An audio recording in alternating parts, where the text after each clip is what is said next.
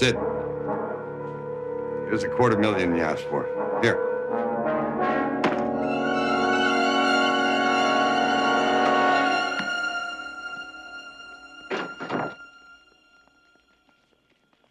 Told you with the lights out, they couldn't tell it was Jennings and not Duncan.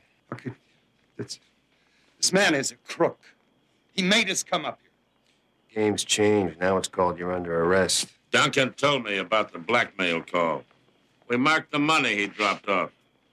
Whoever left the murder gun for him has that money. I wouldn't be surprised if it's the same money that's in that duffel bag. We had no reason to kill Jennings. Phil had already made it perfectly clear that I wasn't going to be president regardless. At first, it didn't make any sense to us either. Why would you have shot Jennings? And then Detective Stiles realized about the lights. Came back up here the other night. About the same time we figured the murder took place. Just the firelight, it's very hard to tell who's who and what's what. You made the same mistake twice. No, Jake. You made just one mistake.